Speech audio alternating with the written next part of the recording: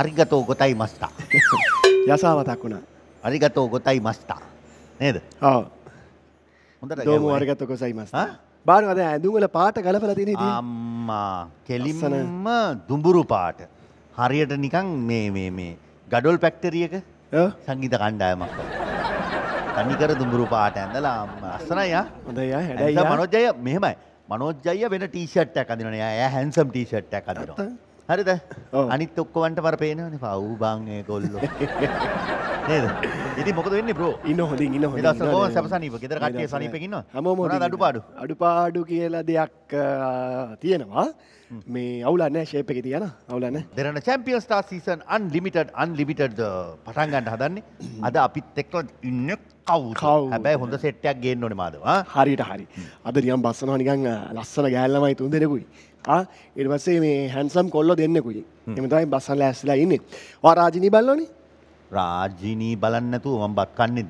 ආයන රාජිනී එකේ ඉන්න නිකන් මේන් රෝල් කරන කොල්ලෝ දෙන්නවා ගෙන්නන්න බෑ. ඔව් මලින්දුව ගෙන්නන්න පුළුවන් නම් ඔය මලින්දුවද නැත්තම් දනංජයද? දනංජයද? මලින්දුව ඒ දෙන්න පුළුවන් නම් ගෙන්නලා දෙන්න මට. වාට ඕනේ මලින්දුව ආයේෂ්වයි රුමාල් දනංජයද ඕනේ. ඔව්.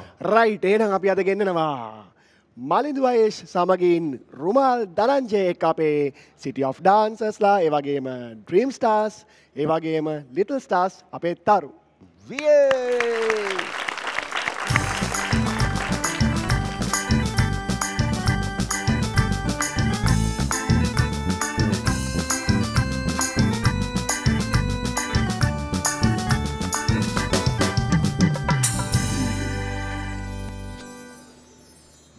මරෝ ෂා කහ පාට කියලා කොහෙද ඔය යන්නේ නේද? shopping යනවා වගේ. කහ පාට කොහමද? බ්‍රයිට් වෙනවා දැල්ලේ. එලින්ම මනෝජ් අයගේ සංගීත කණ්ඩායමට නෑකම් කියමින් තමයි ඇඳලා තියෙන්නේ. මේ තනි කර බලන්න මනෝජ් අය කහ. මෙයා දැන් මෙහෙම අඳින එක මේක සම්පූර්ණ ඩිසයින් කරලා තියෙන කවුද? බොයිෆ්‍රෙන්ඩ්. ඔව් බොයිෆ්‍රෙන්ඩ් තමයි ඔක්කොම බලන්නේ. ඇඳලා පෙන්නනවා. කොහොමද බබා? මෙහෙම කළා පෙන්නවම කැට් වොක් එකම ගිහලා එයා අද එයානේ අප්‍රූව් කරේ ඔක. ඔව් ඔව් මම. අද මේ හෙයා එක දාලා තියෙන වීඩියෝ කෝල් එකක් ගත්තා. බබා මම වොෂ්රූම් යන්නද කියලා ඇහුවා. බබා මම වොෂ්රූම් යන්නද? යන්න කියලා. පෙන්නන්න ඕනේ නෑ එපා කමන්නේ මම ගිහින් එන්න කියලා මේව කළා. දැන් මේ කිට් එක මේ විදිහට දැන් මේක වුණත් එයා රාජස්ථාන් ගිහිල්ලා තමයි ගෙනලා දුන්නේ. මාලේ UK වලින් එව්වා. කියන්නේ තන්නේ කර මෙහෙම හිටියට ඒ හස්බන්ඩ් මනෝජ්ජයි බ්‍රෑන්ඩඩ් මේන්ටේන් කරවලා තියෙන. ඉඳගෙන කතා කරමුද හිටගෙන? මනේ අතේක නිකන් පේන සයිඩ් ගන්න හඩියක් වගේ නේ. නෑ ඕන්න නැති කතා කියන්න එපා නේ ළමයාට. හරිද? හොඳයි ලස්සනයි. ලස්සන මේ ඇඳුම් ඇඳගෙන ආවන් පස්සේ. නේ ඉඳගම්. හරි. බ්‍රෝ ඉඳගම්. හයි බ්‍රෝ අර වතුර තිබ්බා ඒක දැන් නෑ මචං. මේ ස්ටේජ් එකට වතුර එන්නේ නෑ. නෑ මේ මේ වොෂ්රූම් එකට පැත්තේ. ඒ යවුනේ වොෂ්රූම් එකට ගියා එහෙම. නැත්තම් මේ ෆැෂන් එකද? ඒක ෆැෂන් එක. ෆැෂන් එක. පොඩ ඉසුරු ලොකු හෙට්ටිගේ ලොකු හෙට්ටි. අනේ ඕනේ. නේ යාළුවද? පොඩ යාගේ මල්ලි කෙනෙක් වගේ නේ ඈතට. පොඩි ඒ පෙනුම තියෙනවා ඈතට පොඩ්ඩක් නේද? නේද? ඉසුරුත් ඈතට හොඳයි ළඟට කැතයි නේද? අපි විතරයි. අපේ යාළුවා ඕන දෙයක් කියන්නකො. අනිවාර්යෙන්. මොකද වෙන්නේ ඉතින් මේ දවස්වල?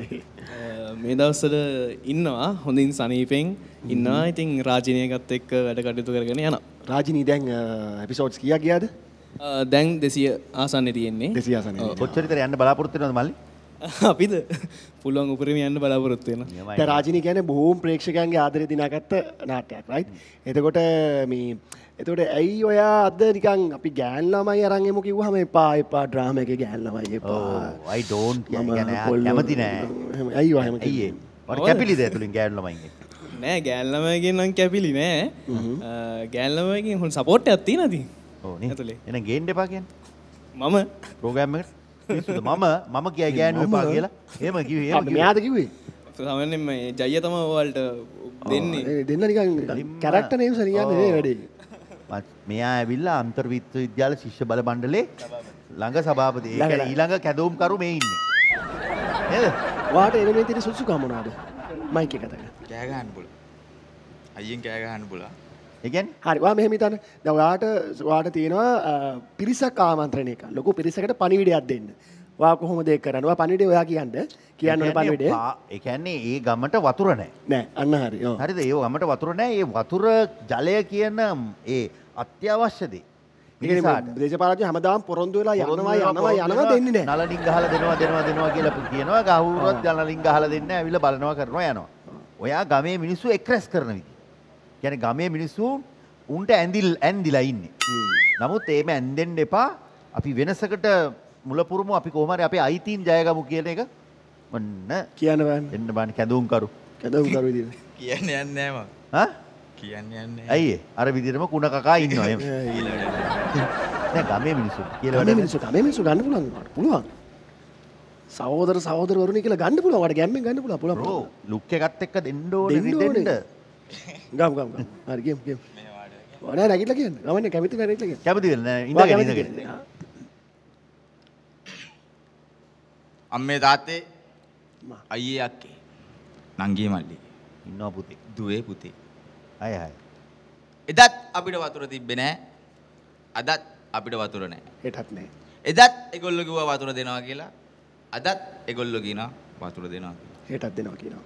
හෙටත් වතුර දෙනවා කියලා කියයි. ඉතින් වතුර දෙනකන් අපිට බලන් ඉන්නත් බෑ. වතුර එනකන් අපිට ඉන්නත් බෑ.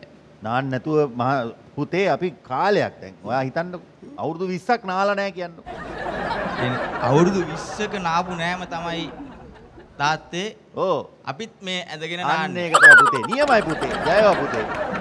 ජයවා පුතේ. ඉතින් බස් දෙනවා මම කියන්න කැමති හෙට එන්න වතුර ගන්න රට හදන්න සමා වෙන්න ගම හදන්න හෙට එන්න ගම හදා රට හදමු නේද පුතේ? වතුර ගන්න යන්න හා? කැලණිකකට. කොහෙද කියලා මම ඒක. කැලණිකකට යමන් පුතේ කැලණිකකට මම අයිනේ. මැදට යන්න එපා පුතේ කිඹුලෝ ඉන්නවා පුතේ. රයිට් මල්ලි දුවරු අම්මා වෙනම ලයින් එකක ඉන්නේ තුන් දෙනාම කොහමද? ඔයාට කම්පිටිෂන් එකක් තේරෙන්නද තුන් දෙනාගේ පොඩි කම්පිටිෂන් එකක් තුන් තේරෙන්නේ දෙනා නිකන් ඩෝන් කෙයාර් තුන් දෙනා ඩෝන් කෙයාර් ඉන්නේ. මෙයා මෙයාව ගණන් ගන්න නැහැ. මෙයා මෙයාව ගණන් ගන්න නැහැ. මේ දෙන්නව මරයා ගණන් ගන්න නැහැ. මේ දෙන්නම එකතු වෙලා යාව මේ සස්ත්‍රිකාව ගණන් ගන්න නැහැ. ඩෝන් කෙයාර් සීන් එකක් නේ තියෙන්නේ. මෙතන නැහැනේ කිසි එකමුතුවක් පේන්නේ. ආපු වෙලේ ඉඳන් තුන් දෙනා තුන් දෙනා කවුද බං අර මෙයා කියන කවුදම් මේ අර කහපාට ගවුමක් ඇඳන් අර බලන්නකෝ අනේ. ආපු අර ඒ කාලේ ආපු ලේලන් බස් වගේනේ බං මේවල කහපාට ඇඳලා තනි ලටෙක් බස් වගේ. ලටෙක් බස් එකක් වගේ. කවුද අප්පා? මෙයා ඊට පස්සේ මෙයා අරයා කියලා කරනකොට මෙයා ෂේප් එකේ කියනවා කවුද අනේ කොළඹ රයිඩර් බස් එකක් වගේ තියෙන්නේ. අම්මා පාර බලන්. අර බලන්නකෝ අයියෝ අතර දොරෙන් යන්න බෑ මේම ගියේ. එහෙම. ඊපස්සේ මේ සස්ත්‍රික මේකප් රූම් එකේ කවුදම් මේ අර ඇවිල්ලා ඉන්න ඇන්ටිලා දෙන්න. හරිද? අම්මත් එක කියනවා. ඊට පස්සේ මම ඉතින් මම මේකක් දාගෙන ආගෙන ඉතින් මම හිටියේ ඉතින් හරියට ඒ ළමයාගේ බාසියට ඇන්ටිලා දෙන්නෙත් තමයි. ඒක වෙන කතාවක්. කවුදම් මේ ඇවිල්ලා ඉන්න අර ඇන්ටිලා දෙන්න. එතකොට මේගොල්ලෝ සස්ත්‍රිකලා මොකෝ නේ ඇන්ටිලා කියන්න එපා. අක්කේ කියන්න හරි නෑ කියලා. ඔව් එහෙම කිව්ව මනුජය. කවුදම් මේ අර ඇවිල්ලා ඉන්නේ ඇන්ටිලාත් එක්කද මට ඉන්න තියෙන්නේ. මට තියම් අවුල් වගේ. සස්ත්‍රිකා එහෙම කිව්වද? කියයි කිය එහෙම කිව්වා කියයි නැද්ද බ්‍රෝ? නෑ ඒක සස්ත්‍රිකාතින් දැන වෙච්ච දෙයක් නේ. නෑ මෙහෙමයි මේ දෙන්න දෙපැත්ත මෙහෙමනේ හිටියේ අනිත් පැත්ත හැරිලානේ. මූණ දැක්කේ නෑ සස්ත්‍රිකා. බොඩිස් දෙක දැකලා කෙලින්ම එයාද මේ හෙයාර් ස්ටයිල් එක දැම්මේ සැලෝන් මෙයාගේ හෙයාර් ස්ටයිල් එක මෙයාගේ හෙයාර් ස්ටයිල් එක බොඩිස් දෙක දැක්ක ගමන් කෝ කවුදම් මෙයාර ඇන්ටිලා දෙන්න කියලා. සැලෝන් එක මොකද්ද? සැලෝන් එක මෙයාද? මෙයා සැලෝන් මයිල් එකේ ශාමක්කගෙන් මෙයා රෝමකූපයෙන් අරයා ඉස්සොරි සැලෝන් තුනකට ගියේ තුන් දෙනා. නේද? අපි සින්දුවක් අහලා කතා කරමුද? ඊටු ටික. හරි. කායි රුමාල්ගේ? අපි මුලින්ම අවස්ථාව ලබා දෙනවා රුමාල් ධනංජය.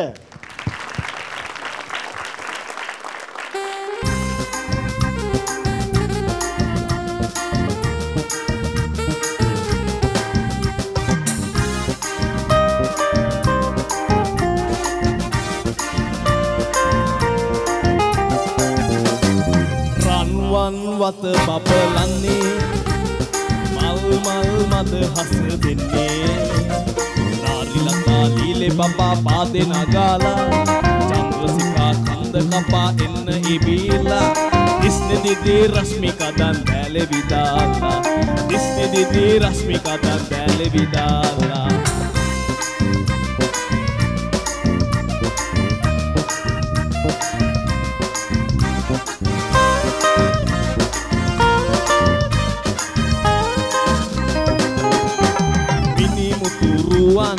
රිදී නැති සොයන්නේ සුසීනි දූ සලු බිලි පාලේ නොවන්නේ මිනි මුතුරුවන් රිදී නැති සොයන්නේ සුසීනි දූ සලු බිලි පාලේ නොවන්නේ ඔබේ සිතයි දිවරයි සඳපතන්නේ ඔබේ සිතයි දිවරයි සඳපතන්නේ මා එතනයි ජීවත් වී ඉන්නේ රන්වන් වත බබලන්නේ මල් මල් මද හස දෙන්නේ නාරි ලතා ලීලේ පපා පාදේ නගාලා චන්ද්‍රසිකා කන්ද කපා එන්න එබීලා දිස්නේ දිදී රශ්මිකා දන් දැලේ විදාලා දිස්නේ දිදී රශ්මිකා දන් දැලේ විදාලා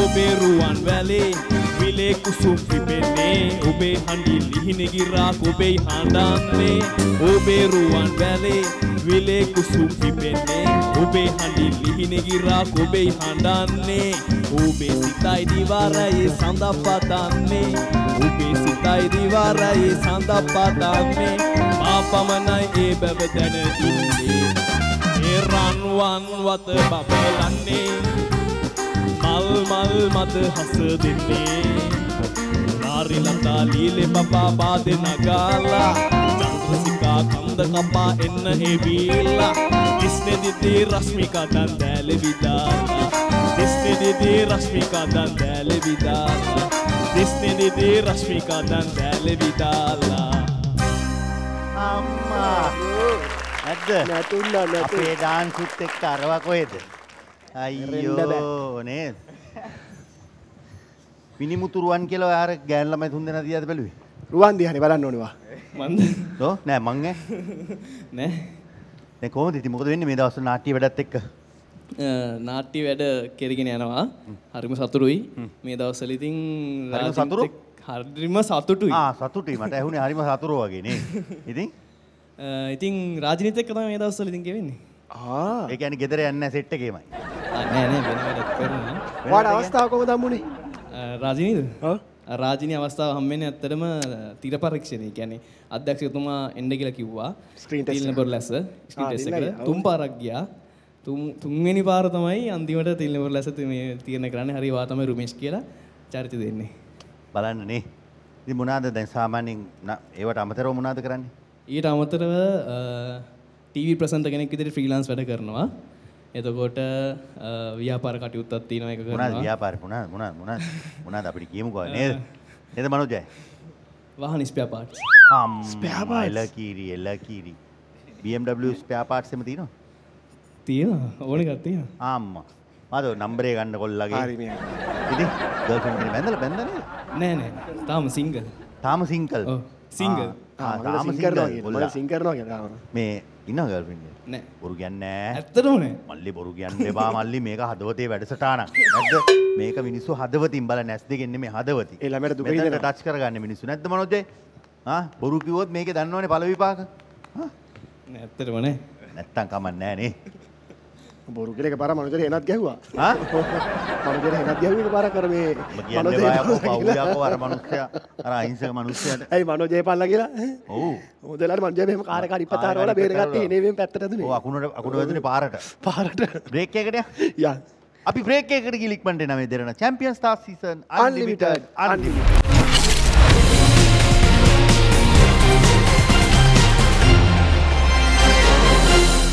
දෙරණ චැම්පියන් ස්ටාර් සීසන් අන්ලිමිටඩ් වගේ නමේ තේරුම මොකද්ද රුමාල් කියන එකේ රුමාල් කියන නමේ තේරුම අපේ තාත්තා කියන මාල් කියන්නේ ධනය කියලා එකක් කිව්වා මාල් කියන්නේ ධනය එහෙම එකක් කිව්වා අයි රුමාල් කියලා මේ ඉන්දියාවේ හරි පාකිස්තානේ හරි මට හරියට මතක නැහැ රුමාල් කියලා අර මේ ස්කාෆ් එකක් තියෙනවා ඔළුවේ බඳින ඉන්දියාවේ රුමාල් කියලා කියන්නේ ලේන්සුවට ඒකයි මම ඇහුවේ සින්දුකුත් තියෙනවා මේ රුමාල් ධනයට කියලා කියපේ ධනපාල වගේ නමක් දාන්න තිබ්බනේ තාත්තා වනේ ලස්සන දැන් බලන්න ඔක්කොම දාන්නේ ඔක්කොම මාදව දාන්නේ මේ නේ ළමයින්ට දාන නම් බලන්න නේද මනෝජය ෂෙවෝන් ටිෂෝන් ඒ වගේ නම්නේ සිංහල නම් දාන්නේ නැනේ පියදාස ඇයි hina වෙන්නේ හොඳ නම්නේ නැද්ද දැන් බලන්න ඉන්දියාවේ ශිවදර්ශ, ශිවකුමාර්, ගණේෂ්.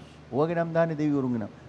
වයස මිනිස්සුත් ඉන්නවා, තරුණ නම් ඔල්ලොත් ඉන්නවා. රාහුල් කිව්වම වයසක අයත් ඉන්නවා, තරුණ අයත්. නේද? ඇත්ත. දාන්න තියෙන්නේ නේද? ඔයගේ නම් මොකක්ද මේ චමල් කියලා කවුද දැම්මේ? මලිදු sorry. චමල් නෙමෙයි මලිදු කියලා. දන්නේ ඇත්තටම දැන් මේ කවුද? මට ආපු අම්මාරි තාත්තලා ඉන්නේ. දැන් නගේ කවුරු හරි ඉන්නේ නැද්ද? මේ අපි මේ කලින් වැඩක් හම්බෙලා තියෙනවා නේ අපි. ඔව්. කොල්ලා ඔයා දන්නවද? දෙයිවල ගල්කිස්ස මානගර සභාවේ කොල්ලා. සභාපතිනේ? නෑ. එන? සෞඛ්‍ය පරිපාලක. සෞඛ්‍ය පරිපාලක. මනෝජ ඉන්ජෙක්ෂන් ගන්නවද? නෑ ඉන්ජෙක්ෂන් හා? නෑ පසු වෛද්‍ය මෙයා. නෑ. සෞඛ්‍ය පරිපාලක ගන්නවද? බොරු. හා? සෞඛ්‍ය සභාවේ දෙවිල ගල්කිස්ස මහනගර සභාවේ? නැත්තම් අම්මා ජයයි එහෙනම් ඈ. ලෙකම්ම. ඔය අඳින ෂර්ට් ඔක්කොම. නගර සභාවේ හිටියේ නැත්තම් මේව ෂර්ට් අඳින්න පුළුවන්. දෙවාර්තේ සාමාන්‍ය වැඩ මොනවද තියෙන්නේ පොඩි ආත්මේ මොනවද සාමාන්‍ය තියෙන්නේ මොන වගේ දේවල්ද කරන් තියෙන්නේ? කුණු අදිනේව බලන්න ඕනේ. එතකොට දුම් ගහන්න ඕනේ. ඔව් මදුරුවන්ට. කුණු කවුරු හරි ඇදලා නැත්තම් ගේකින් අරන් නැත්තම් ඒ කම්ප්ලේන්ට් බලන්න ඕනේ. එතකොට කඩවල් වලින් නගර සභාවට කොපමණ මුදලක් හිමි විය යුතුද කියලා කුණු ට්‍රැක්ටර් එකකින් මෙයාට කියන්න කම්පියුටර් දොවා ඉන්නේ. මම මේක ගැන ඒ අපි ඇක්ට් එකකින් බලමු. නෑ. කුණු ගෙනිලා නැහැ නෝනා කෙනෙක්ගේ. ඒ නෝනා කම්ප්ලේන්ට් කරනවා ඩ්‍රාමා එකෙන් බලමු. සල්ලිත් දීලා. සල්ලිත් දීලා. හරි. කුණු දැන් අදින අපේ ඉන්නවනේ එනවනේ ට්‍රැක්ටරේ එන මේ සෙට් එක සපෝට් එකක් එකක් දෙනවා මෙයාට යනවා එන්න ගමින් නෑ කොහමද ඉතින් කතා කරන්නකෝ අනේ අන්නේ බලන්න එයාගේ ජීවිතේ සිහින සැබෑ වුණා මේ වේදිකාව. ඔයාගේ ජීවිතේ සිහින සැබෑ වුණා. ඔව් ඉතින් බලාපොරොත්තු වෙන හින්න සැබෑ වෙලා තියෙනවා. එහෙනම් මොනවාද ළඟදී සැබෑ වුනේ? එහෙම කියලා විශේෂ එකක් නෑ. ඉතින් සැබෑ වෙන්න ඕනි කියලා හිතපු හින හැබැයි වුණා. දැන් මොනවාද කරන්නේ මේ දවස්වල? එකක් කියන්න බෑනේ සැබෑ වෙච්ච. විවාහය. දැන් ඩ්‍රීම් ස්ටාර්. ඒක ඉවරයි. ඒක ඉවරයි. ඒකත් එක හීනයක් තිබ්බ. මට අවශ්‍ය වුණේ අවසාන 10 දෙනා අතරට එන්නේ. ඒ වගේම ආවා. ඒක සැබෑ වුණා. සහ මට වාහනයක් ගන්න ඕන වුණා. ඒකත් ගත්තා. දෙරණින් වාහන? නෑ දෙරණින් වාහනේ ගත්තා නේ. දෙරණ කියලා කියන්නේ පුදුම නාලිකාවක් නේද මනෝජයි? ඩ්‍රීම් ස්ටාර් ආවම ගායකයෝ කරනවා. නලු නිලියෝ කරනවා. වාහන අරන් දෙනවා. බලන්න. දැන් මනෝජේ වාහනේ වුණත් මොනවද අඩුපාඩු කියලා අහලා ටක්කර දෙරණින් අරන් දුන්නා. මටත් එහෙමනේ. අර V8 එක? හා? අර ඉරිනවත් අතර V8 එක? නැත්තම් මේ මිස් මාදව මට කතා කරලා පේෂල දැන් ඔයා BMW වැඩ ඉන්න බා. ප්‍රස්ටිජ් මේ වාහනයක් ගන්න මේව කරන්න ඕනේ කියලා දෙරණින් ස්පොන්සර් කරේ. බලන්නකො. හාන්.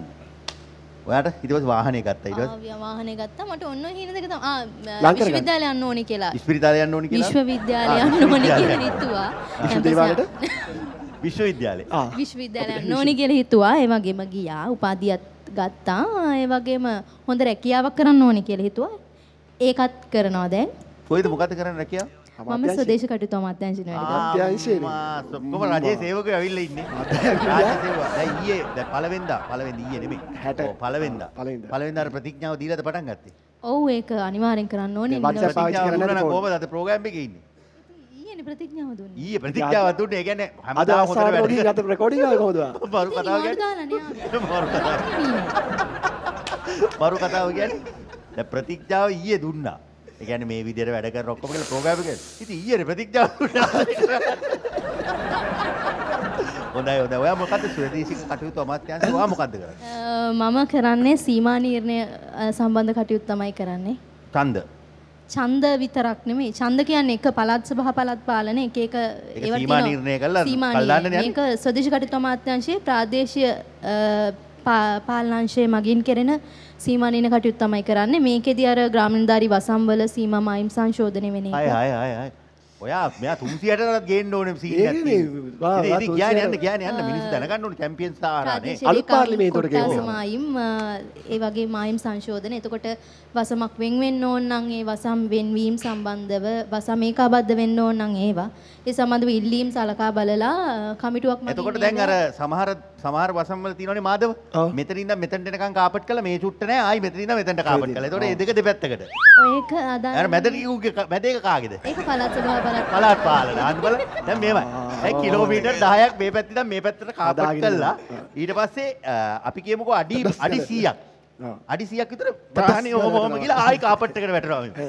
ඒ දෙක මෙව දෙකක රාජ්‍ය සභා දෙකක අර මැදේක කාගෙද දන්නේ? ඒව ලංකාවේ පුදුම බලන්න මේ සිස්ටම්ස් හැදිලා තියෙන විදිය ඒවා නේද? නේද? මේ සිස්ටම්ස් හැදිලා තියෙන හොඳයි මරු. ඉතින් මේ ඩාන්ස් එකක් බලමු. වරුණී අද ඩාන්ස් එකක් දෙනවා කිව්වා. ඉතින් වරුණී කිව්වා අද කොල්ලා ප්‍රැක්ටිස් කරවල එවලා තියෙන. කොල්ලා කෙලින්ම Google එක බලලා ස්ටයිල්ස් බලලා නැද්ද? එහෙමනේ. අපි බලමු මේ තමයි වරුණී ෂේන්.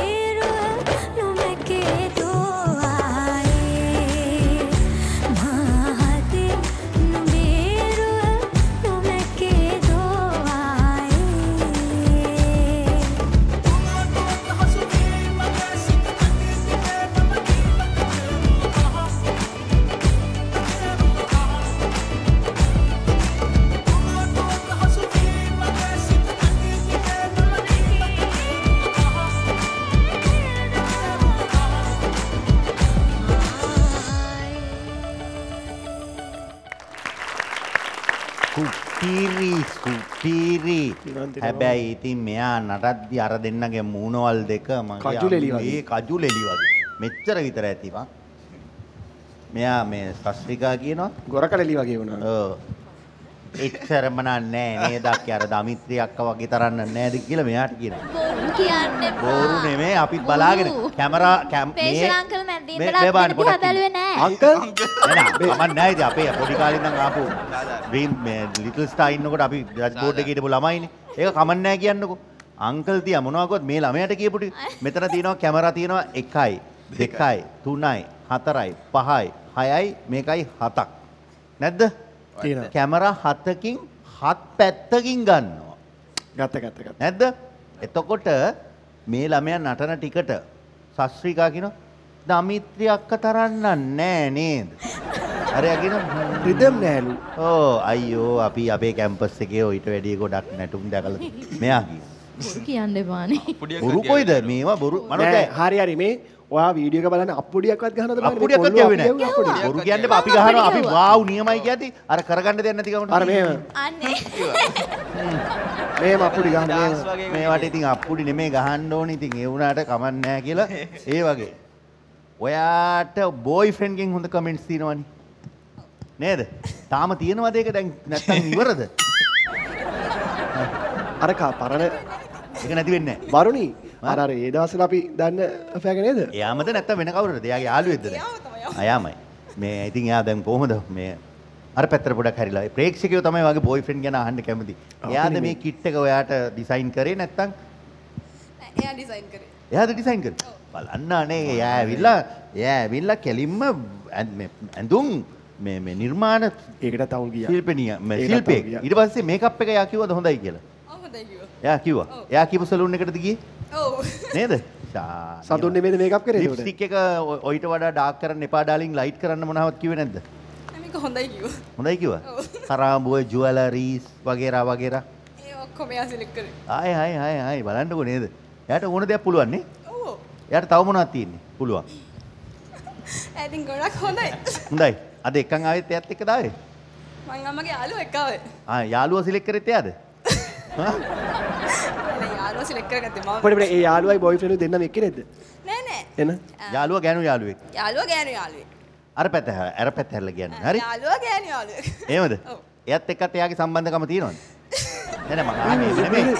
යාළුවා. පොඩි වරුණි මේ පේෂල මං ඇහුවා තනියම දාවකෝ නෑ මේ ගෙදර වැඩ ඉන්න කෙනත් එක්ක ආවේ කිව්වා. අතර තේබොන තැන. ඔහු. ඔව් නෑ අයියේ ගෙදර වැඩ ඉන්න මේ එක්කෙනත් එක්ක ආවේ කියලා කිව්වා. ඒ යාළුවද? යාළුවටද ඔයා එහෙම කිව්වේ? සෝරි ආ. මං එහෙම කිව්වේ නෑ. බලන්නකො මනුජයා මුන් කියලා නෑ කියනවනේ. අතර අපි තේබිවි ඉන්නකොට ආවේ අපි තේබිවි නේ සෝරි කකා ඉන්නකොට. අපි ලන්ච් එක ගන්න වෙලාවේ මෙයා ආවේ. මම ඒතකොට බැලුවා රයිට් ඇවිල්ලා ඉන්නවා අපි ඔක්කොම දැන් ටක් ගාලා ගන්න පුළුවන්. හලෝ අයියේ කොහොමද කියලා අපි නේ බෝයිෆ්‍රෙන්ඩ් ගැනත් ඇහුවා. ආද්දි කිව්වා මම කොහොමද අද බෝයිෆ්‍රෙන්ඩ් ආවද නෑ අයියේ සර්වන්ට් එක්ක ආවේ කිව්වා. ඒතකොට එකපාරටම එහෙම කිව්වන් පස්සේ මම හිතුවා එන වෙන්න ඇති කියලා. සර්වන්ට් ඒ යාළුවත් එක්ක යන එක බෝයිෆ්‍රෙන්ඩ්ට ප්‍රශ්නයක් නෑ. නෑ යාට එහෙම ප්‍රශ්න නෑ මම තනියෙන් ගියා. මම තනියෙන් ගියත් එයාට ඔයා එයාට වීඩියෝ කෝල් ගන්න එපා කොහේ ගියත් නේ. ඔව්. බස් එකේ ගියත් ගන්න ඕනේ. ඔව්. හොන්දසුර පෙන්වන්න ඕනේ කවුද මේ කියන්නේ. එහෙමද? නෑ හැපතේ වාඩිලා ඉන්න කවුද කියලා පෙන්නන්න ඕනේ. ඉතින් දැන් මොනවාද මේ දවස්වල වැඩ? ජොබ් එක කරගෙන ඉන්නවා. ගිය පාට චැම්පියන් ස්ටාර් ප්‍රෝග්‍රෑම් එකට ඇවිල්ලා ගියාට පස්සේ මට ප්‍රොමෝෂන් හම්බුණා. අම්මපා බ්‍රෝ මේවා කොයිද? එයාපෝට් එකේ මම එයාපෝට් එකේ ප්‍රොමෝෂන්. අනේ අපිවත් පයිලට් කෙනෙක් කරන්නකො අපි මේ මෙච්චර හැමදාම මේකේ අපි හැමදාම මෙච්චර මේ ප්‍රෝග්‍රෑම් එක කරනවා එක ප්‍රොමෝෂන් එකක් හම්බෙලා තියෙනවද අදුමතර? පයිලට් කරන්න. දැන් මෙයා good morning little one අරවා මේවා කියලා ඔක්කොම කරලා ඒ කියන්නේ දැන් මේගොල්ලෝ good morning කියන්නේ එහෙ ටයිම් එකට. කියන්නේ 4ට බැස්සත් good morning කියන්නේ නේ. ඔව් ලංකාවේ ටයිම් එකට අපි ගියේ. දැන් ලංකාවේ ටයිම් එකට. දැන් ඔයාලට මොකක්ද හම්බුනේ ප්‍රොමෝෂන් එක? දැන් කවුද? මම දැන් මැනේජර්. අම්මා. ඔයා ඩිරෙක්ටර් වෙනවා මේ ප්‍රෝග්‍රෑම් එකෙන් පස්සේ. මේ පස්සේ නැද්ද? ඔයා කියන්නේ ඩියුටි ෆ්‍රී එකෙන් බඩු පන්නන්න පුළුවන් කොහොමද කියලා. ඔයා ඩිරෙක්ටර් උඩ නැත්තම් බලන්නකො ඊට පස්සේ. කොහොමද ලේසියෙන් පන්නන්න පුළුවන්. මේවා මේ රෙකෝඩ් කරන්න එපා. මේවා මේ රෙකෝඩින් නෙමෙයි ආ. මේවා ප්‍රසිද්ධිය කියනවා නෙමෙයි. ඔයා කියන්නේ. එහෙම කවුරුත් පන්නන්නේ නැහැ. ලවුඩ් නැහැනේ. ලවුඩ් නෑ උනට ලවුඩ් තියෙන වැඩ කරන්නේ ඔක්කොම නැද්ද බ්‍රෝ? මෙයා දන්නව නගර සභාවේනේ නැද්ද? ටෙටර් එකේ 5000ක් ලවුඩ් තියෙන්නේ ගොඩක් වෙන්නේ. කියන්නේ. ඉතින් හොඳින් ඉන්නවා. හොඳින් ඉන්නවා. තව මැනේජර්. ඔව්. මොකේද? අපේ සෙක්ෂන් එකේ. මොකද්ද අපේ එක මොකද්ද කියන්නකෝ. ට්‍රාන්සිට් ඒරියා එකේ. Transit area. ට්‍රාන්සිට් එකේ. මෙයා තමයි ඔක්කොම දැන් කියන්නේ good morning little one. ඔයා හරි politely කියන්න ඕනේ. නේද? නේද? ඔයාගේ ඩාන්සින් කොම්පිටිෂන් එකක් තිබ්බනේ මේ ළඟදී. එයාපෝට් එකේ. මට කිව්වා යාළුවා අය කෝල් කළා. එයාපෝට් එකේ නෙමෙයි. එහෙනම් වෙන කොම්පිටිෂන් එකක් තිබ්බා. ඊට පස්සේ ඉතින් ඒකෙන් ප්ලේස් කරා. මොකද්ද ප්ලේස් එක? 4 වෙනි ප්ලේස් එක ගත්තේ. 4 වෙනි ප්ලේස් එක දැන්. මම බචාටා ස්ටයිල් එකෙන් ඩාන්ස් කරේ. බචාටා. බචාටා. ඔව්. කවුද මේ බචාටා වාට කිව්වේ? බෝයිෆ්‍රෙන්ඩ්ද? ඔව් එයා තමයි කිව්වේ. කොහොමද බචාටා පොඩ්ඩක් පෙන්වන්න බලන්න අපිට. කොහොමද බචාටා? මොන වගේ බීට්ද? කාවඩි? නෑ ඒවා ලැටින් American okay. I can understand. Can you do please? Bachata.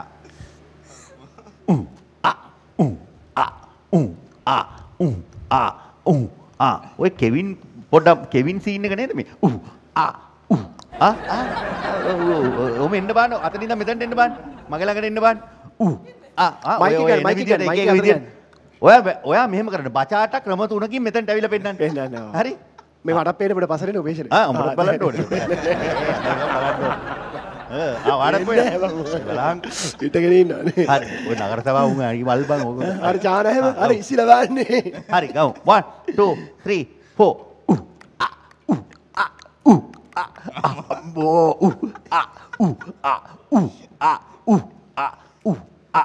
බල්ලෙකුට කතා කරනවා අම්මා නියමයි පළවෙනි එකට ක්ලැප් එකක් මේ දෙවෙනි එක උදේ බස් එකේ කෙල්ලෙක් මගේ ළඟට ඇවිල්ලාම නෑ බං ඊතේ නෑ ඔය ආවමයි ඔය විදිහට ආවමයි උදේට බස් එකට යන්නේ තෝලු දෙවෙනි එක අතනින් ආපහු හරි දෙවෙනි එක ඕකම පෙන්වන්න බෑ වෙන විදියකට එන්න ඕනේ 1 2 3 4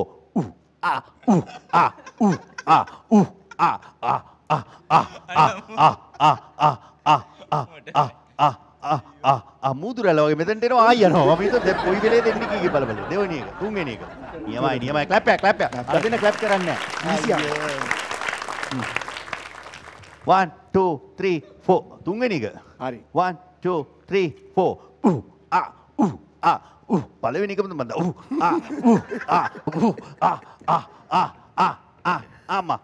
අම්මා කම්බුල් පාරුත දීලා මේ වෙනකොට නේ නියමයි මේ ස්පෙෂල් මේ පාර ඩිරෙක්ටර් වෙලා නතර වෙන්නේ ඕකේ බලන්නකෝ මෙයාද මැනේජර්ලා නතර වෙන්නේ මේ පාර ඔයාලට තව ප්‍රොමෝෂන් එකක් හම්බෙනවා චැම්පියන්ස් ස්ටාර්ස් කියලා කියන්නේ හරිම හොඳ සර්විස් එකක් දෙන ප්‍රෝග්‍රෑම් එකක් මේ පාර මැනේජර් ඩිරෙක්ටර් වෙනවා ඔව් බොයිෆ්‍රෙන්ඩ් ඉතින් මොකද කිව්වේ දින්නුවේ නැති වුණාන් පස්සේ අපරාධමයි සල්ලි කිව්වලු අපරාධමයි සල්ලි කිව්වද නෑ මම කවදාකවත් ලැටින් ඇමරිකන් කම්පිටිෂන් එකක් නටලා නැහැ සිටි ඔෆ් ඩාන්ස් නිසා තමයි මට ඒ chance එක මුලින්ම හම්බුනේ 2015 ඊට පස්සේ ඉතින් ආසාව තිබ්බට සහභාගී වුණේ නැහැ තරඟ වලට ඉතින් මේ අවුරුදු හොඳට ප්‍රැක්ටිස් කරලා සහභාගී වුණා නියමයි බොයිෆ්‍රෙන්ඩ් මොකද කිව්වේ ප්ලේස් එක ආපු නැති එකට නෑ මම 6 ප්ලේස් ගත්තා බචාටයි සල්සයි කියන ස්ටයිල් දෙකෙන්ම ඒ කියන්නේ මගේ පළවෙනි වතාවට තමයි මම ඒ වගේ තරඟයක ඩාන්ස් කරේ ඉතින් වෙන් කරපු ඔක්කොමලා ඉතින් අවුරුදු ගණන් එක්ස්පීරියන්ස් තියෙනවා ඔව් නේ නියමයි බොයිෆ්‍රෙන්ඩ් කිව්වද don't worry darling එහෙම කිව්වද බොයිෆ්‍රෙන්ඩ් නම මොකද වරුණි රණතුංග වරුණි ඔව් වරුණ වරුණි බොයිෆ්‍රෙන්ඩ් ගේ නම වරුණි බොයිෆ්‍රෙන්ඩ් ගේද නැතුව චානක ගමගේ මට වැරදුනාද මොකද්ද උනේ කියලා බොයිෆ්‍රෙන්ඩ් ගේ නම ඇහුවම එයා හිතුවේ එයාගේ නම සම්පූර්ණයි එයාගේ නම දා අපි දන්නවනේ මෙයාට මේමයි බොයිෆ්‍රෙන්ඩ් වරුණි ෂේන් කිව්වම අපි දන්නවා ඔයා එන්න මෙතනට එන්න අපි මොන හරි දෙමු නේ මෙච්චර හොඳට මේ ඇවිල්ලා නැද්ද බ්‍රෝ දැකද කොල්ලෝ විතරේ අපුඩි ගන්න දැකද කොල්ලෝ විතරේ අපුඩි ගන්න නැද්ද මනෝජේ මරු එන්න අපි දෙනවා වරුණි අර පැත්ත හැරෙන්න ඉස්සරහ හැරෙන්න වරුණිට ටොවි වැස්සා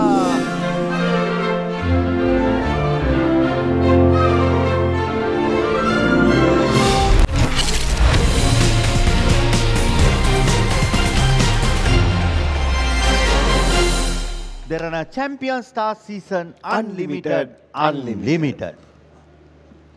කොල්ලා එක අහන්නකො විස්තර ටික අහන්නකො දැන් සාමාන්‍යයෙන් එක ලෝඩ් එකකින් මම කියන්නේ එක ට්‍රැක්ටර් එකකින් හරි ලොරි එකකින් ලෝඩ් එකක් කියමුකෝ ලොරි එකකින් කීයක් එනවද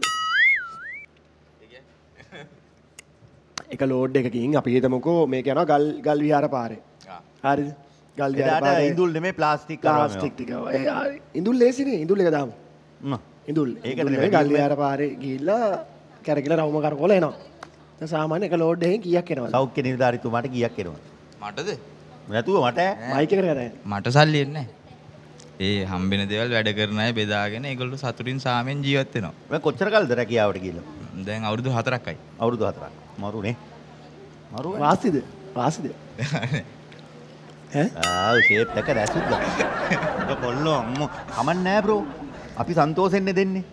අපි නම් දෙනවා මචං මුරු කියන සන්තෝෂෙන් දෙන්නේ. මේ මිනිස්සු කරන රාජකාරිය පව් නෑ චැම්පියන්ස් ස්ටාර්ස් බලනවා අපේ අම්මා අපේ වෙන කට්ටිය ඔක්කොම පේසලා අයියා ගාගෙන ඉන්නේ කොහොමද කියලා. පව් නෑ දුන්නා කියලා.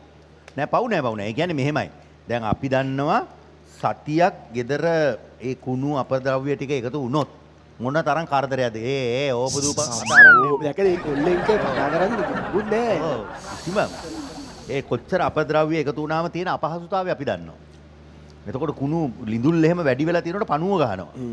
කුජ්ජ ගාලා සමහර වෙලාවට. ඒවා ඒ මිනිස්සු අරයි යනවනේ. ඉතින් සමහර දවස් වලට ඒ වැඩ කරන අය මේ දවල්ට කන්නේ නැහැ. ඒ කියන්නේ අර මේ කනකොට බත් එකේ පණුව එනවා වගේ පේනවලු. වෙන්න ඇති අනිවාර්යෙන්. ඔය ගොඩක් බොන්නත් හේතු ඒ කියන්නේ ඒක නිදාසට කාරණාවක් නෙමෙයි බොන එකට. හැබැයි බොන්නත් ගොඩක් හේතු තියෙනවා ඔය වගේ කේස්. නෑ ඒක කේස් එක. මේගොල්ලෝ නම් සත්ත පහක් දෙන්නලු. අය මොකටද අපි කිනුන වලියට දෙන්නේ? අපි ඒගොල්ලෝ පඩියක් හම් එම කියනවා. ඒතරම් පිරිමි අය තමයි දෙන්නේ. ගෑනු දෙන්නේ නැහැ. ගෑනු දෙන්නේ. ඇත්ත මේ මෙයාගේ බොයිෆ්‍රෙන්ඩ් කියනලු ඔයා එම එළියට යන්නේ නෝ ඔයා එහෙමත් එහෙම don't go මේ නිකන් ඉන්න ඒගොල්ලන්ට අපිත් ස්වදේශී කටයුතු අමාත්‍යාංශේ එහෙනම් අපිටත් දෙන්න බෑ එහෙනම් අපිත් පාරවල් කාපට් කරද්දි ගිහිල්ලා බලනවනේ එහෙම අපි දිස්ත්‍රික් මායින් ලකුණු කරනවා නේද දෙන්නේ නෑනේ කීයක්වත් දෙන්නේ නෑනේ ඔය කාටවත් අහිංසක මිනිහෙකුට නේ අපි අපේ ගෙදර කුණු කසල ඉවත් කරගන්න අපේ ගෙදර ක්‍රමයක් හදාගෙන දැක්කනේ මං දැක්කනේ දැන් බලන්න රටේ ඉතින් බංකොලොත් තියෙනවා ක්‍රමයක් ගෙදර හොයාගත්ත ගැන අපි ඉවරයිනේ වත්තේ ඉඩ තියෙනවා. ඉතින් අපි ඒක ඒ විදිහට බහැර කරනවා. බලන්නකෝ නේ මනුජය. බලන්නකෝ ඉවරයිනේ වත්ත කොච්චර ලොකුද? බලන්නකෝ එතනින්ම ඒක. ඕගොල්ලොත් එහෙමද? ඕගොල්ලොත් වත්තේ. ගෑනු කියන්නේ වා කුණු જાති අප්පා. උඹ කුණු කොට ඉතින් ගෑනු පෙරේතනේ. ඉතින් හොඳයිනේ. ඒකනේ අර පිරිමැස්මෙන් ගෑනුවේ වැඩ කරන හින්දා ඉතින් පිරිමි අය ඉතින් දියුණු වෙන්නේ. මොකද්ද පිරිමි අය දියුණු වෙන්නේ? ඔක්කොම ඔය වගේ කරන්න ගියොත් රස්සාවල් නැති වෙනවනේ බ්‍රෝ. අපි ශාස්ත්‍රීය ඔයා සින්දුවක් කියන්නේ ඕගොල්ලොත් එහෙමනේ. කුණු බෑරකට බලපන්. පොඩේ ආරේ පොඩේ එතන පොලිතින් ටික මොකද කරන්නේ? ඔය පොලිතින් පුච්චනවද? අප්පා ඔලේ ශාස්ත්‍රිකා සින්දුවක් කියන්නේ ශාස්ත්‍රීය උතුරන මේ තමයි ශාස්ත්‍රිකා සේමිනි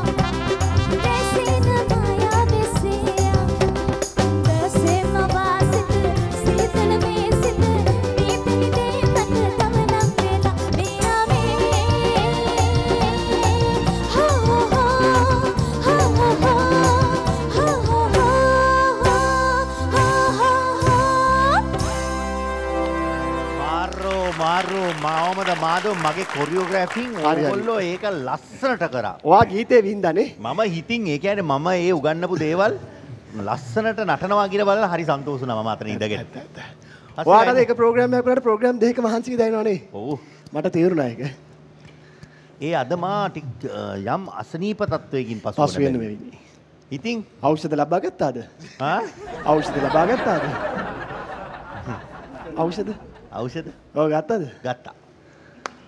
ඉතින් ඉස්කෝලේ කී වසරේද? දැන් 10 වසරේ හරිනම් 11 වසරේ ඉන්න ඕනේ. අවුරුද්ද ෆේල් කරා. ෆේල් වුණා. නෝගා නැද්ද බ්‍රෝ? හරිනම් 11 වසරේ ඉන්න ඕනේ. 10 වසරේ ෆේල්. කවන්නේ නෑනේ. නෑ කොවිඩ් නිසා ටර්ම් එකක්ම පස්සට ගියානේ. බොරු කියන්න එපා. නැද්ද? කොවිඩ් නිසා අපි කවුරුත් පස්සට ගියාද මනෝජේ? නෑ. අපි ඉස්සරහට ගියා. අපි ඔන්ලයින් දාලා නේ අපි ඔන්ලයින් උගන්වුවේ. ඔන්ලයින්. ඔව් අර ගස්උඩේම නග්ගලා ඔක්කොම කළා ලස්සන්ට ඉගන්වුවේ ඒ දවස්වල නේද? නැද්ද බ්‍රෝ? අනිවාර්යයෙන්. අර ගස්උඩ කිතුල් ගස්උඩ ඉතින් ළමයි කිතුල් මල් වල ඉතින් එල්ලිලා ඉගෙන ගත්තා. කවන්නේ ෆේල් වෙනවා කියන එක සස්ත්‍රිකා සාමාන්‍ය දෙයක්.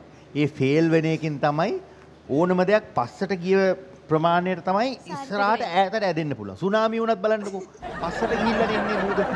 නේද? එනකොට එන්නේ කොහමද? ගලවගෙන යන්න එන්නේ. ඒ වගේ තමයි. නේද? ස්ප්‍රින් එකක් වුණත් එහෙමනේ මාදව. ප්‍රෙස් කළා මේව කරාම තමයි යන්නේ. හරි? ෆේල් වෙන එක ගණන් ගන්න එපා. නේද? කොයිද ඔයාගේ ඉස්කෝලේ? කොළඹ සිරිමාව බණ්ඩාරනායක. අනේ. ඒකනේ. ඉතින් මොනවාද වැඩ මේ දවස්වල? මේ දවස්වල දැන් ගොඩක්ම ඔලිවල්ස් වලට මහන්සි වෙනවා. තව ඉස්කෝලේ ඩ්‍රාමා එකයි. ඉස්කෝලේ ඩ්‍රාමා එකක් යනවද ඔයගොල්ලෝ? සිරිමාව එකේ? නෑ. එහෙනම් ඉස්කෝලේ දෙරනේ. ඉස්කෝලේට එරිනා. ඉතින් අපේ නාට්‍ය. ඒකයි තව ඩබින් එකකුයි. මේවත් එක තමයි. ඒව කරගෙන යනවනේ. දැන් O level කරලා ඊට පස්සේ A level කරනවා. A level කරලා ඊට පස්සේ මොකද කරන්න හිතන් ඉන්නේ? A levels කරලා ඉතින් දමිත්‍රියක් වගේ රටකට යන්න ආසයි. වෙන රටකට යන්න ආසයි. බුද්ධි ගලණය මේකට කියන්නේ. කියන්නේ හොඳට ඉගෙනගෙන මේවා. ඔය යන්න ආස රට මොකද්ද? කැනඩාස්. කැනඩාව ගිහලා ඊට පස්සේ කැනඩාව කොහටද දාලා? ෂුවර් නෑ. ආසයි. යන්න ආස කොහටද? කැනඩාවල කොහටද? කැනඩාවල මම එහෙම තමයි. ඕනතර කැනඩාව ආසයි. කැනඩාවල මෙල්බන් වලට උමත්. කැනඩාවල මෙල්බන් හන්දියට. නේ? බ්‍රිස්බේන් වලට. මෙල්බන් යන්නේ? කැනඩා මෙල්බන් නේ? බ්‍රිස්බේන් වලට. කැනඩාවල බ්‍රිස්බේන් නේ?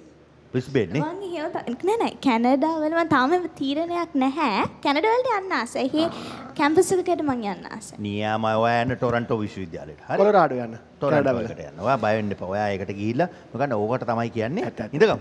ඕකට තමයි සහෝදරවරුනි කියන්නේ බුද්ධි ගලණය. අපේ රටේ දක්ෂ දරුවෝ, දක්ෂ තරුණ පරම්පරාව, අපේ අනාගතය. නැද්ද මනෝජයි? මනෝජ් පිරිස් මහත්මයා දන්නවා. ඉතින් පිට රටවල් වලට යනවා. ගිහිල්ලා ඊට පස්සේ ආපහු මෙහෙට එන්නේ නැහැ. අපි මේ රටේ මේ සිටුේෂන් එක තමයි නවත්ත ගන්න ඕනේ අපේ ආම්දුරනේ. නැද්ද බ්‍රෝ? එතන ඒගොල්ලෝ ගිහලා හම්බ කරලා එවන මුදල් ඩොලර් ලංකාවට එවන විදේශ නෑ එවනවා. හරි විදියට එවන්න ඕනේ සල්ලි. උන්ඩියල් කරන්නේ නෑ. උන්ඩියල් ඔයාට හරි විදියට එවුවොත් එහෙම මොකක්ද හම්බෙන්නේ බා? කාර් එකක්. ඉලෙක්ට්‍රික් කාර් එකක් ගන්න ප්‍රොෆිට් එකක් හම්බ වෙනවලුනේ. හරි විදියට සල්ලි ගන්න ඕනේ. ඔව්. හරි. ඉලෙක්ට්‍රික් කාර් එක යනවද? නේද? ටැක්සි යනවද කියන එක තීරණය කරන්න ඕනේ. හරියට හරි. ඔයා කොයිවත් යන්න දාලා එහෙම නැද්ද? නෑ මං ගිහිල්ලා බලලා ඒවා විඳලා එනවා පහු ලංකාවට. යන්නේ නෑ. ලංකාවේ යන්න අදහසක් නෑ. නමුත් රටවල් බලන්න ෂෝස් වලට යන්න ඒවා විනෝදලා. මොනවා වුණත් මේ හුලඟේ තියෙන ආතල් එක වෙන එකක් නේ. ලංකාව කියන්නේ ලංකාව. දැන් බලන්න මාදව අපිට අකල බ්‍රේක් එකට යන්න. මේක කියලා. දැන් වෙන රටවල් වල අපි ගිහිල්ලා තියෙනවනේ. කිලෝමීටර් 200 ගණන් 300 ගණන් යන්න ඕනේ ක්ලයිමේට් එක පොඩ්ඩක් වෙනස් කරගන්න. නේද? අපි මෙතනින් ඉඳන් පැයකමාර යන්නේ නැහැ. නිට්ටබුව පහුවෙච්ච ගමන් වෙන සොමියක්. නැද්ද බ්‍රෝ? මේ පැත්තේ කෙලිම කැලණි මුල්ලට ඔය පැත්තට පැනනවා ගංගා අයිනේ. අම්මා කට්ටක් ගාලා නැද්ද බ්‍රෝ? මොකද කියන්නේ බ්‍රෝ? යාරින් කියන්නේ නැද්ද? ඕ ඊට පස්සේ මේ පැත්තෙන් ගිහලා අර පැත්තේ ගල්කිස්ස පැත්තට ගියාම බීච් එක බ්‍රෝ. අම්මා කොහමද තප්ප? ඔය කැනඩාවේ ඇමරිකාවේ ගිහිල්ලා මුන්ට කුරු ට්‍රැක්ටර් එක ගහන්න පුළුවන්ද බෑනේ. හරි. එම කියන්න එපා එම කියන්න එපා. අපි බ්‍රේක් එකකට ගිහලා ඉක්මනට එන්න මේ දෙරණ champion star season unlimited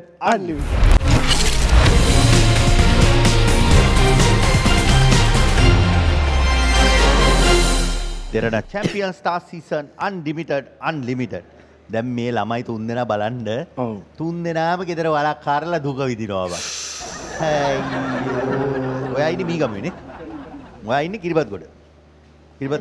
Kadawatha. බලන්න. ඔයා ඉන්නේ? පාදුක්. පාදුක්කේ බලන්නකෝ ඉතින්. දැන් මේ දඩේ කියන පොලිතින් පුච්චපුවාම කීයද 25. 25000 මෙතනම 75000 ආයේ වැරද්ද ගණන් එපා. අනිත් එක මේගොල්ලන්ගේ ගෙවල් ඔයගොල්ලෝ ගෙදර ඩෙන්ගුනේ?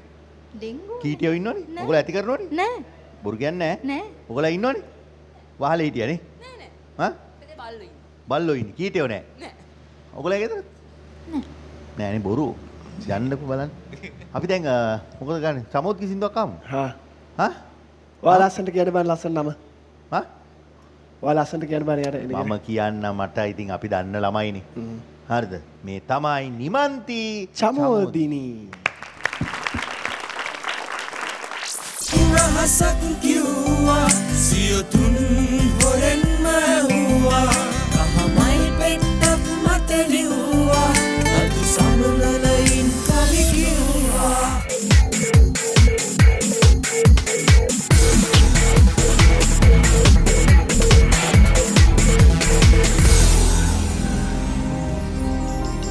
ऐसी दीवानगी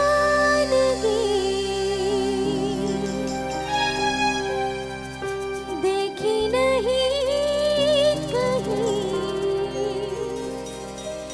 मैंने इसलिए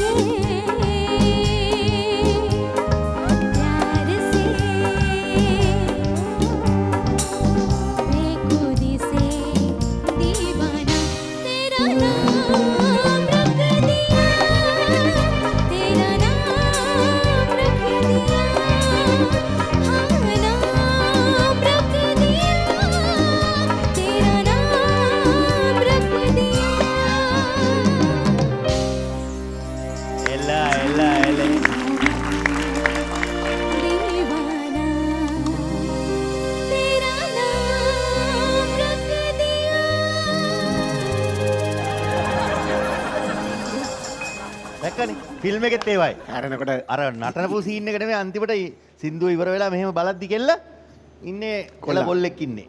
නැද්ද? වත් එහෙම බය වුණානේ එකපාරට. ඔයා නිකන් මෙහෙම බැලුවා කවුද යකෝ. නේ? ඔයා ආදරෙන් බලන් තිබ්බ ඊටදී. ඊටදී ආදරෙන් බලන් තිබ්බා. මම කුහිය විදිය ඔයා හරියට හරි. මම ළඟට ගිහලා එක්ක මෙහෙම කළා ෆුල් සීන් එකේ මෙහෙම හැරුණා විතරයි. ඔයා නිකන් කෙලිම නිකන් ඇඟේ හැප්පුණානේ මම. ඒකනේ. කමන්නේ හොඳයි ලස්සනට කිව්වා මරු. බලන්න මෙච්චර මේවා සින්දුව කියද්දි අර කොල්ලෝ දෙන්න නෙමෙයිද ඔයාලට සපෝට් එක දුන්නේ. මේගොල්ලෝ අක්කුඩියක් වගේ ඩාන්සින් කරන අය වෙලා. ඩාන්සින් කරන අය නෑ ඒගොල්ලෝ අහන් හිටියේ. අහගෙන බොරුවානේ කවුද පුච්ච පුච්ච හිටියේ? කවුද දන්නේ ඇහුණා නෑ ඇහුණා වගේ හිටියද කියලා. කොලදී පුච්ච පුච්ච හිටියේ. ඔයා thank you කරේ නෑනේ මේ ළමයි දෙන්න කොල්ලෝ දෙන්න. thank you ඔයාලා දෙන්නටම thank you. ඒ දෙන්න මේ සින්දුව තව විචිත්‍රවත් කළා.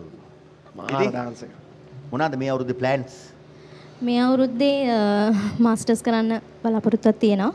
ඒ වගේම අලුත් සින්දුවක් කරන්නත් බලාපොරොත්තුවක් තියෙනවා. ඔන්න ඔය බලාපොරොත්තු දෙක තමයි මේ අවුරුද්දේ තියෙන්නේ. ඒ වගේම රැකියාවේ මම ආයි ටීචින් ලියන්න ආසාවෙන් ඉන්නවා ටීචින් එක්සෑම්.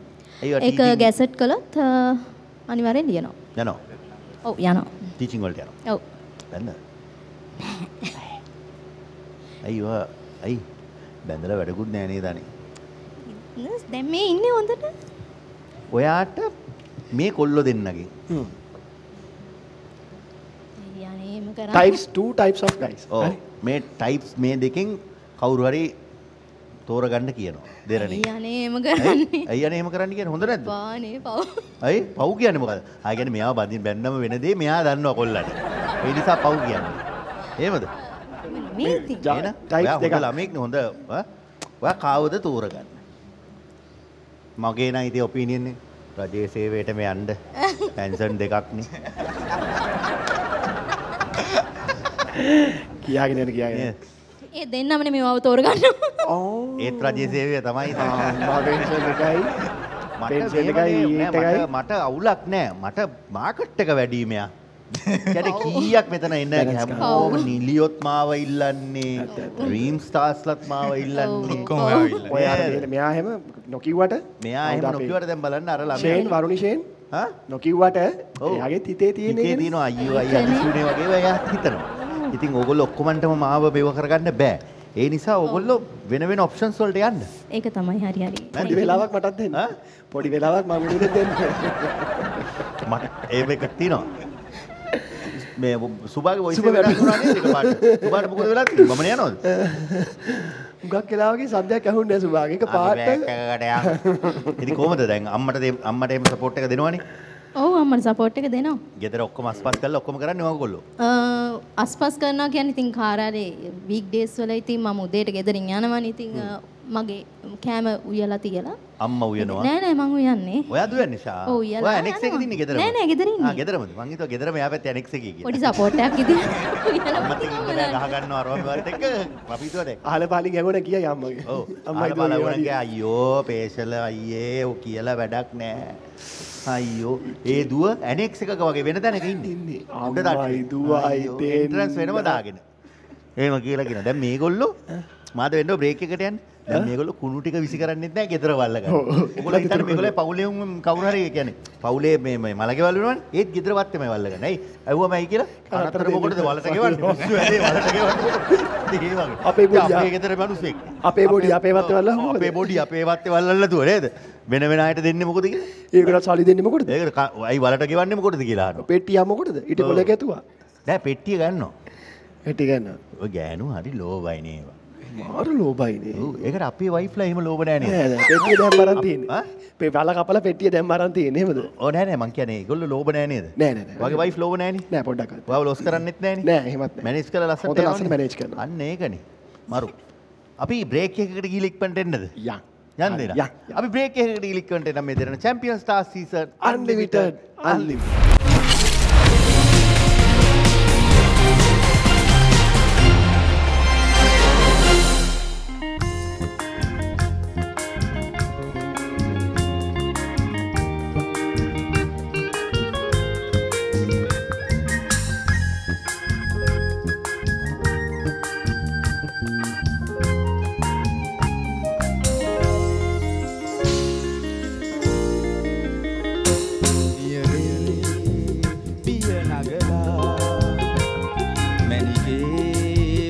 දුර එනවා දැකලා වෙස නිවි සිත පිරුණා හද සෙනෙහස දැනුණා සිත පිරුණා හද සෙනෙහස දැනුණා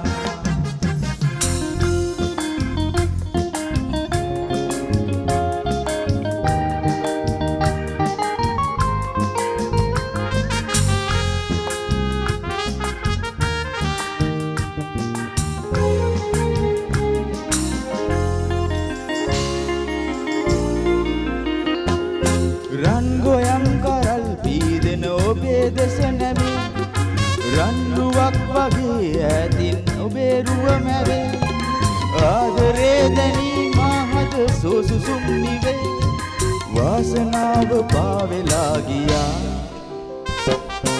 රේ පිය නගලා මැනිකේ ඔබ දුව එනවා දැකලා වෙස නිවි සිත පිරුණා හද සෙනෙහස දැනුණා සිත පිරුණා හද සෙනෙහස දැනුණා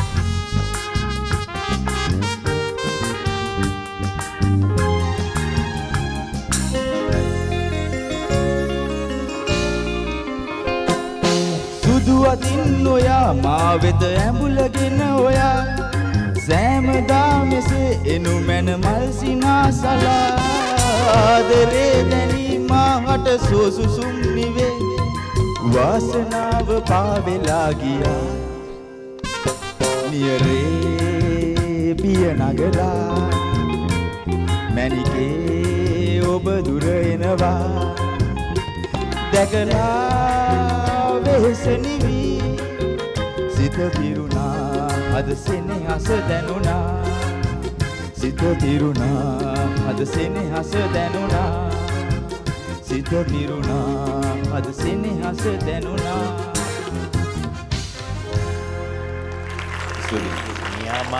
නියමයි සමහර දේවල් තියෙනවට ජාම බේර ගන්න මොනාරි කියයි කියලා ඇවිල්ලා යන් නටපු නැත්නම් අරු මොනාරි කියයි හිත පිරුණා අර හිතෙන් නෙමෙයි නටන්නේ ඉතින් අර බොරුවට අර ඔව් අපි ගන්නවා මල්ලි ඔයගොල්ලෝ ලොකු දෙයක් කරේ අපි උදව්වක් කරා ඔයගොල්ලෝ නැද්ද මනෝජය අර ටගල් නැගිටලා අරු මොනාරි කියයි දැන් පටන් ගත්ත ගම ඕකා ගියේ ආවෙවත් නැහැ කියලා ටගල් නටපු කියලා තුන් දෙනා නිමාන්ති නටුවේ ඕ නෑ ඒ කියන්නේ මෙහෙමයි ඒ තුන් දෙනාගේ එකමුතුයි කියලා පෙන්වන්න හදනවා අපි අයියෝ අපිට දන්නේ තුන් දෙනා තුන් දෙක කියා බෑට පුරනවා නැද්ද බ්‍රෝ අනිවාර්යයෙන් ඉතින් කොහමද මොකද ලයිෆ් එක කොහමද ලයිෆ් එක ඉතින් මෙහෙම යනවා ආතල් එකේ යනවා ආතල් එකේ ගෙවල් කොහෙද ගෙවල් කළුබෝවිල අම්මා එලා කොල්ලේ ළඟනේ හොස්පිටල් එකකින් කීයක් අම්බ කරනවද ඒ හොස්පිටල් එකෙන් මෙයාට ඉන්නවා සෙට් එක මෙයා දාලා ඉන්නවා ලෙඩු බලා ගන්න සෙට් එක මෙයාගේ ඉන්නවා ඇයි පාකින් වලට වෙන සෙට් එකක් ඉන්නවා ඔව් ටිකට් කඩනවද නැද්ද ටිකට් කඩනවනේ මේගොල්ලෝ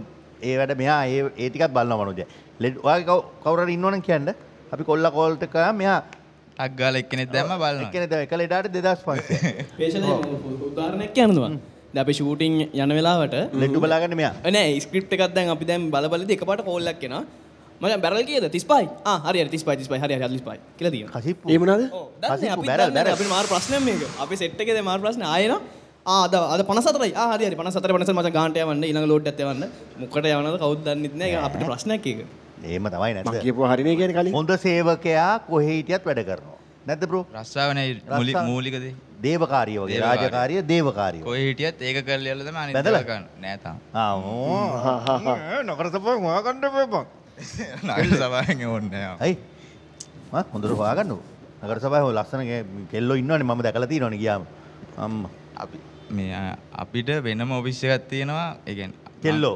විතරක් අර ජයසිංහ හෝල් එක අපේ ඔෆිස් එකේ ඉන්නේ කොල්ලෝ විතරයි නෑ ඔෆිස් එකේ ඒක වෙනම ඇයි බාලක දැන් එක එක නෑ දැන් එක්කෙනෙක් හොයාගෙන ඉවරයි ඉන්නවද කොහෙද ඉන්න අම්මා එයා මොනවද කරන්නේ එයා රැෆල්ස් එකේ එක්සිකියුටිව් ඇකවුන්ටන්ට් කෙනෙක් විදියට වැඩ කරනවා. නෑ නියමයිනේ. නමත් කිව්වනම් වැඩට යන්න පුළුවන් හොතට. නමත් කියමු. සසංගා ප්‍රබෝධිනී. ගම කොයිද? ගම මේ රත්මලාන. රාත්මලා පාංකූඩුව ඒ හරියද? නෑ පාංකූඩුවට කලින්. පාංකූඩුවට කලින්. ජයසුමනාරාම පාරේ. අටවට්ටම ගහන්නේ ඒ හරිය. ජයසුමනාරාම පාරේද? ජයසුමනාරාම පාරේද? නෑ පාර. සීපීද සිල්වා මාවතේ නේ? ඒකද කොහෙද? ඒකද කොහෙද? හොඳයි. දැන් බඳින්න නැහැ හිටානේද බඳිනවා? බලමු මේ අවුරුද්ද බඳින්න ඕන. නැද්ද? අපි මොනාරි දෙමු නේ? දෙමු. මොකද අපේ මේ මල් වැස්ස දෙන්නේ ඇත්තම කතාව කියනවා නම් මාදව මේ දෙන්නට විතරක් නෙමෙයි. අපි මේ මල් වැස්ස දෙනවා සියලුම අපේ නගර සභාවේ අපිත් එක්ක අපිව දැක්කම හැම වෙලෙම නේද? කතා බහ කරන. ලොරිය එලවගෙන ගියත් අපිට අත බනාගෙන යන. ගේ ළඟට ඇවිල්ලා අපි සෙලුට් එකක් දාලා ගේ ළඟට ඇවිල්ලා අපි නිදාගෙන ඉඳලා දොරට හරි තට්ටු කරලා ටකලා වෙසල මාත්‍යා තියෙන කුණු ටික දෙන්න. මොනවාද ඔලිය කියලා හරවලා හරි ආපහු හරි. ඒ ඔක්කොම වෙනුවෙන් අපි දෙනවා මල් වැස්සා.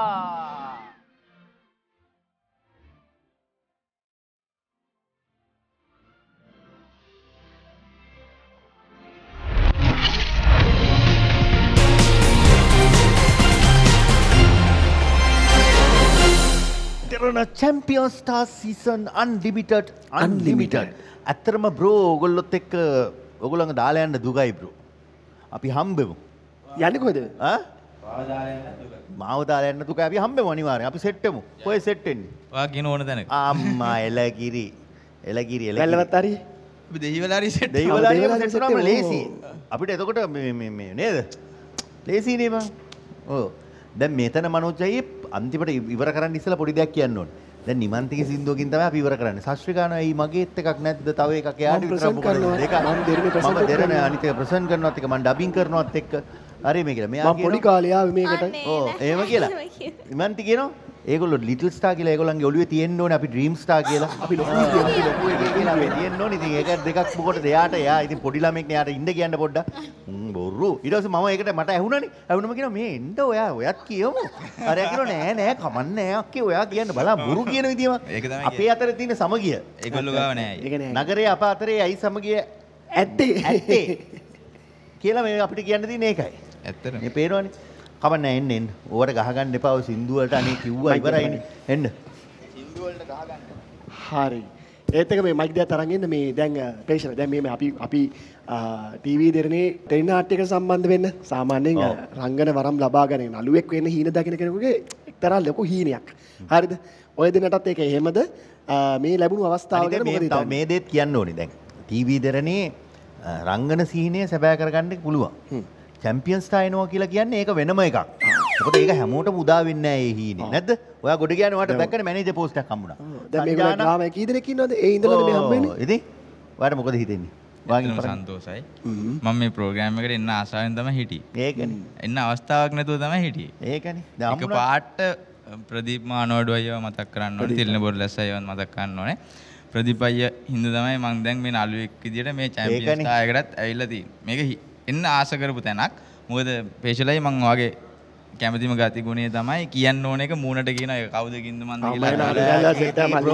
ඔයා දන්නවනේ දෙහිවල ගල්කිස්ස ප්‍රාදේශීය සභාව මානකර සභාව වගේම තමයි මැදකොළඹ අපේ මේ කොළඹ මානකර සභාව. දන්නවනේ අම්මට උඩු කියන්න ඕන දේ ටක් ගාලා කිව්ව නැද්ද? අම්මා ඩිස් ගාලා දන්නවනේ අපේ බෝඩර් අපි දන්නවනේ ඔක්කොම එක බෝඩරේ නේ. ඒකින්ද තමයි මම ඔයාට හරිම කැමතියි. ඔයා කියන්න තියෙන දේ මූණට කියන හිතේ තියාගෙන තැන කියන්නේ. ඇවිදින්න එපා ඉතින් මේ පැත්තේ නේ මේ පැත්තේ. ඉතින් දැන් ඒ ආසාවත් හරි. අර බැරල් මොනවද බැරල් 55? නෑ බැරල් කියන අයියේ මේ දැන් මම බලන්නේ දෙහිවල කොට්ටාස අංක 14. එතකොට දෙහිවල නගර සභාවට ප්‍රොජෙක්ට් එකක් එනවා. කොමසාරිස්තුමා හරහා මේ ඉඳුල් සත්වහාර වලට යවනවා කරදියාන කසලංගනයට බැහැර කරන්නේ නැතුව. හරි. එතකොට ඒ ප්‍රොජෙක්ට් එක දෙහිවල කියන කෑල්ලේ හැන්ඩල් වෙනවා මගේ අතින්. එතකොට දැන් මම බලන කොට්ටාසේ ඉඳුල් පොඩ්ඩක්වත් වල් මේ කරදියාන කසලංගනයට යන්නේ නැහැ. බෑ. සත්ව ආහාර විදිහට යනවා. සත්ව ආහාර විදිහට යනවා. සත්ව අතර දෙන්නද? බල වල්ලනවා. දෙහිවල නගර සභාවෙන් ටෙන්ඩර් දාලා එහෙම යනවා. අර දැන් අපේ මෙහි ඉඳුල් සත්ව ආහාර විදිහට මනෝජ් ජය තමයි ගෙනියන්නේ. මස් කටු එහෙම පේන්න බෑ. ඒ ඔක්කොම ඉඳුල් කියන්නේ නැහැ මනෝජ්. කෙලිම කාර්යයකට දාගන්නවා. තියෙන ඉඳුල් මෙව එකම ඩිකිය. හිටපුවා අස්කරන අමතකනවා සුමානෙක විතර බලද්දි බඩුව. ඔයාට කොහොමද? තිල්ල බොරලස් අයියාරා මනෝජ මේ අවස්ථාව උදා වුණේ? ඒක කියන්නේ අයියේ අවුරුදු 5ක් මේ කියන්නේ රංගනේ මුලින්ම ඉගෙන ගත්තා. අවුරුදු 5ක් විතර. ඊට පස්සේ chance එකක් තිබ්බෙම නෑ අත්තම කතාව. යනවා ස්ක්‍රීන් ටෙස්ට් යනවා 30කට වැඩි ගිහිල්ලා තියෙනවා. ඊට පස්සේ සිතිජ ජයසේකර හරහා මට ප්‍රදීප් මේ අයියවයි ඒ වගේම තිල්ල බොරලස්සවයි මේ හම්බෙන තිල්ල අයියවයි. ඊට පස්සේ ඒත් ස්ක්‍රීන් ටෙස්ට් 3ක් කරනවා. ඒ කියන්නේ මම කියන්නේ මේ රංගපාන එක ලේසි නෑ. ඒ කියන්නේ මම දැක්ක ක්වොලිටි මේකම ඒක තමයි අයියේ කියන්නේ ස්ක්‍රීන් ටෙස්ට් කරලා ගන්නවා. ඉතින් ඒකට මම හරි කැමතියි. අපි අවුරුදු 5ක ඉගෙන ගත්තා කියලා අපි මුලින්ම ගන්නෝනේ එහෙම කියලා නෑ. 3ක් ටෙස්ට් කරලා ඉතින් අද ඒ හීනේ හැබෑ වෙලා තියෙනවා. ඉතින් හිතනවා ලංකාවේ හොඳ තැනකට යන්න වැඩ කරන්න. මේ ඉතින් රංගන විතරක් නෙමෙයි. මම ප්‍රසන්ටින් පැත්තක් තියෙනවා. ඒ පැත්තත් මම දියුණු කරගන්න. ඒ වගේම කොන්සෙප්ට් පැත්තක් තියෙනවා. ඒ පැත්තත් දියුණු කරගන්න. අද කියන්න මේ දෙන්නටම හොඳ ගමනක් තියෙනවා බලන්න. ඕ හොඳ කොල්ලෝ දෙන්නා. ඒ හොඳ ක්වොලිටිස් මම දැක්කා. හරි එමයි කියලා මේ ළමයින් විතර මේව කරන්න එපා. මේගොල්ලෝ කුණු අල්ලන එක ඇත්ත. ඒ වුණාට ඉතින් මොනවා වුණත් ඒ ඔය තුන් දෙනාට සුබ පතනවා ජීවිතේ හැම වැඩ කටයුත්තක්ම සාර්ථක වෙන්න ඕනි. රැකිරක්ෂා කරන අයට නේද? ඒව සාර්ථක වෙන්න ඕනේ. ඔයගොල්ලන්ගේ කලා ජීවිතයේ අධ්‍යාපන දේවල් ඔයගොල්ලෝ එක කතා කරේ නැත්නම් ඒක ගැන ඔයගොල්ලෝ හිතන්න එපා. ඇයි මේගොල්ලෝ මේ අපිත් එක්ක කතා කරන්නේ නැත්තේ? කොල්ලෝ විතරද කතා කරන්න ඕනේ මේ රටේ? කාන්තාවන්ට අයිතිය නැද්ද? කාන්තා හිංසනයද මේක? මේක කාන්තා හිංසනය නෙමෙයි. ඔයගොල්ලෝ මේකට යාව ජීව සමාජිකයෝ හැමදාම එනවනේ අනේ. අපේ නියෝජනයක් නැද්ද මේකේ? මේක ඔයගොල්ලෝ හැමදාම එනවා. ඔයගොල්ලෝ ගෙදරපත් වගේනේ. දැන් මේගොල්ලොත් අද ඉඳන් ගෙදරපත් වගේ තමයි. ඉතින් ඒ නිසා හරි ඒකට කියන්න එපා නම් මම තුන් දෙනාම හරිද? ඔන්න. හරි මනෝජය ජය වේවා. මනෝජය ඉදුල් මේ බාස්කට් එක තියෙනවා දාගන්න. මස්කටු නෑ ඇත්තටම සත්ව ආහාර මනෝජය දෙනවනේ මම ඒ බල්ලන්ට ගෙනියන්නේ ඕ. ඒ ඔක්කොම ඒ වගේ කරුණාවන්ත හදවතක් තියෙන කෙනෙක් තමයි මනෝජය කියලා කියන්නේ. එයා මැරිච්ච ලේනෙක් පුළුම් පුරවලා තියාගෙන ඉන්නවා තාම. නැද්ද? ආදරේට. අපි අදට ගිහිල්ලා එන්නම් මේ දෙරණ චැම්පියන් ස්ටාර් සීසන් අන්ලිමිටඩ්.